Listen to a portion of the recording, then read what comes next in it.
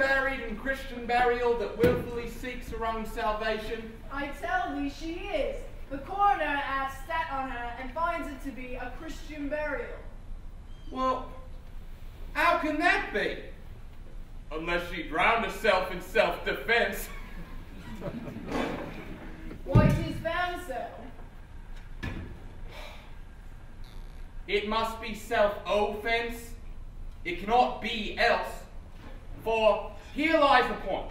If I drown myself wittingly, it argues an act. And an act hath three branches. It is to act, to say,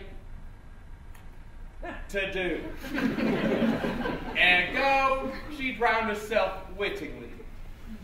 Nay, but hear you, good man Delma. Give me leave. Here lies the water. Good?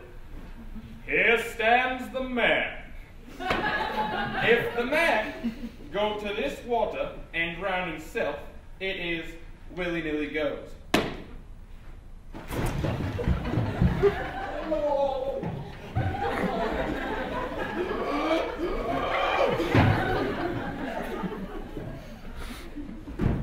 Mind you that.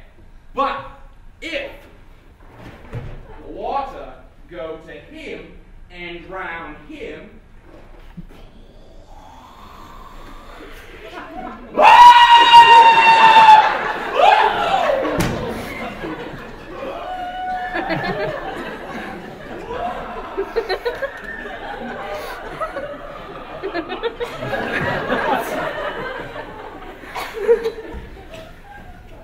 either shortens not his own life, either is not guilty of his own death, shortens not his own life. But is this law? Aye, merry is it. Coroner's law. Will you have the truth on't? Had she not been a gentlewoman, she would have been buried out of Christian burial. Why, there thou sayest, and the more pity that great folk should have more permission in this life to drown or hang themselves than their fellow Christians.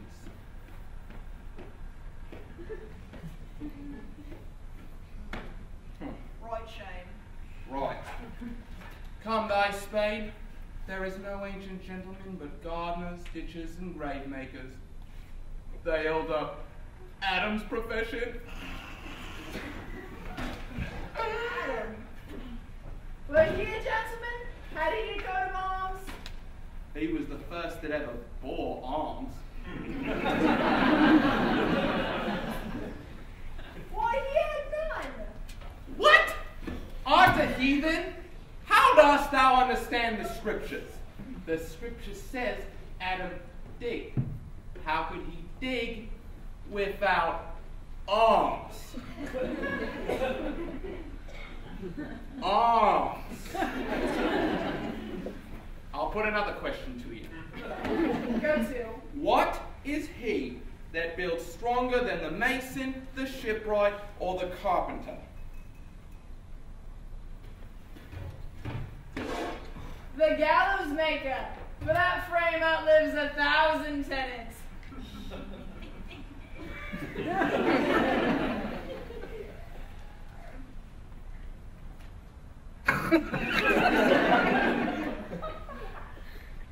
I like thy wit well, in good faith. Indeed, the gallows does well. But how does it well? It does well to those that do it. Now thou dost ill to say the gallows is built stronger than the church. Ergo, the gallows may do well to thee. To it again, come.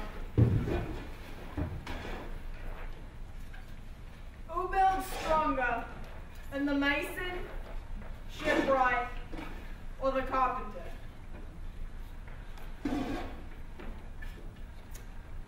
Aye. Tell me that in unyoke. Marry, now I can tell. To it! Mas, I cannot tell.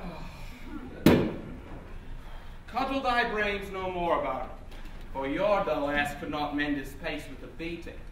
And when you're asked this question next, say, a grave maker. The houses that he builds last till doomsday.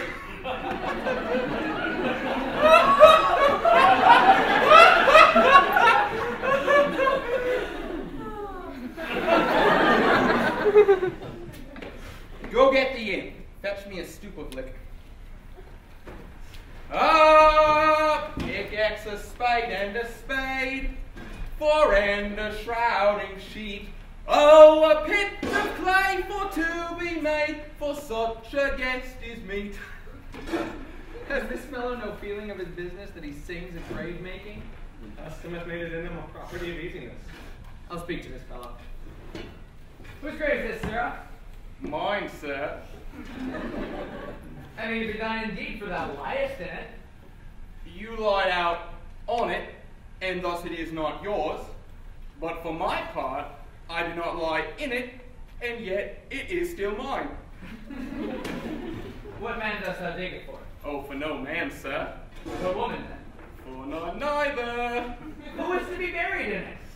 One that was a woman. But rest her soul, she's dead. How absolute the knave is. We must speak by the card, or equivocation will undo us. How long hast thou been a grave maker? Of all the days in the year, I came to it the day young Hamlet was born. He that's mad and gone into England. Aye, Mary, why is he gone into England? Why, because he was mad.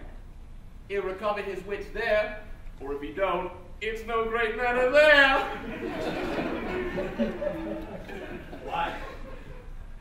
Will not be seen in him there. There the men are as mad as he. How came he mad? Very strangely, they say. How strangely? Faith, he was losing his wits. Upon what ground? Why, here in Denmark, of course! How long will a man lie in the earth ere he rot? In faith, if he had not rotten before he died. He will last you some 8 year or 9 year. Why, look, here lies a skull. This skull hath laid in the earth some 23 years. Whose was it? A whore's son it was. A mad fellow's. Whose do you think it was? Nay, I know not. A pestilence upon him for a mad rogue. A porter flagon of reddish on my head once. This same skull was Yorick's skull, the king's jester. This? Mean that. Let me see.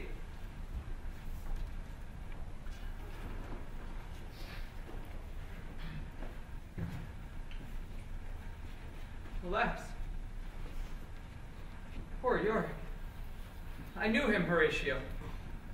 A fellow of infinite jest, of most excellent fancy. He hath borne me on his back 1,000 times. No. Oh, more than my imagination it is. My gorge rims at it.